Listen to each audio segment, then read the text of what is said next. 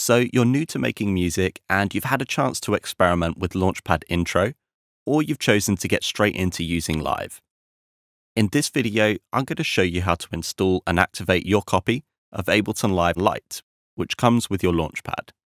If you didn't open or use Launchpad Intro and you want to check it out, you can either use the back button in your browser, or you can find a link to Launchpad Intro inside your account. I'll then show you how to set up your audio preferences so that you're ready to start making music.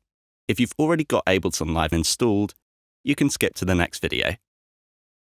Please note that your Launchpad will not be able to take full control of Ableton Live 9, so we recommend that Live 9 users install Ableton Live Lite if you want to access the Launchpad's full functionality, including clip launching, mixer control, and more.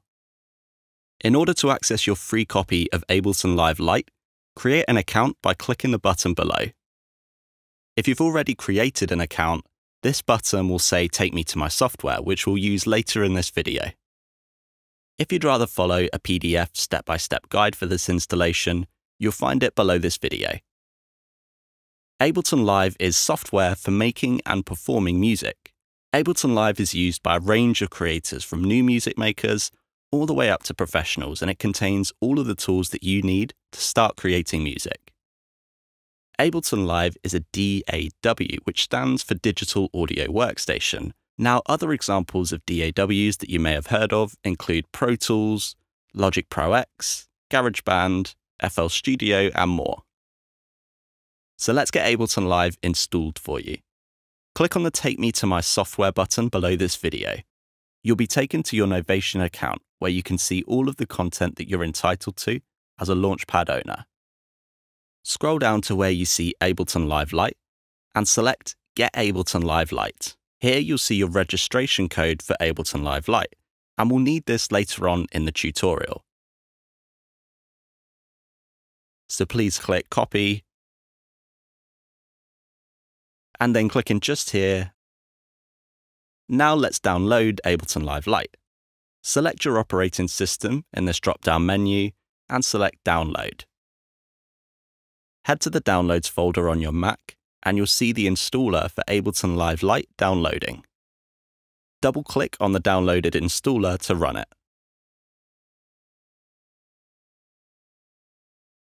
Drag the Ableton application into the Applications folder just here.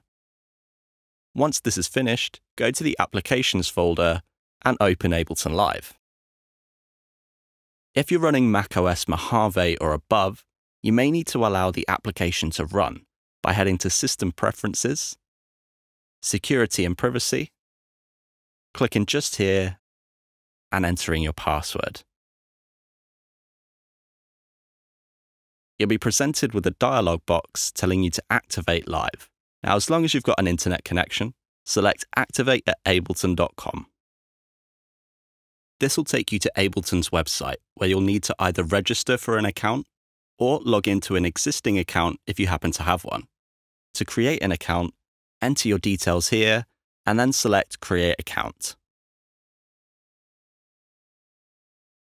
Once logged into your new or existing account, you'll be asked for your registration code for Ableton Live Lite. This is the code that you right-clicked and copied earlier in this tutorial. So right-click inside this box and select Paste. If the code hasn't copied into the box, then don't worry, we'll go back and grab the code again in just a second. If the code did successfully copy, then you'll be told that Ableton Live Lite has been successfully activated and is ready to use. If you need to grab your registration code again, click on the Take Me to My Software button below. You'll be taken to your Novation account, scroll down until you see the Ableton Live Lite banner, and copy your code.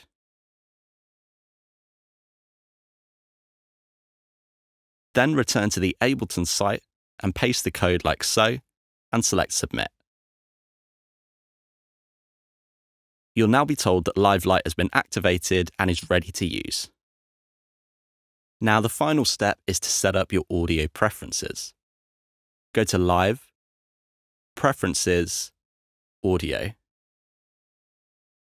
Ensure that the driver type is set to Core Audio, and if you're using your Mac's built-in headphone port or speakers, then select Built-in Output. If you're using an audio interface like the Focusrite Scarlett 2i2 for example, select that from the drop-down menu and make sure that you have headphones or speakers connected to the interface. To test that you can hear audio coming from Live, turn on the test tone by clicking Off next to test tone to turn it on, and you'll hear the sound coming from your headphones and/or speakers.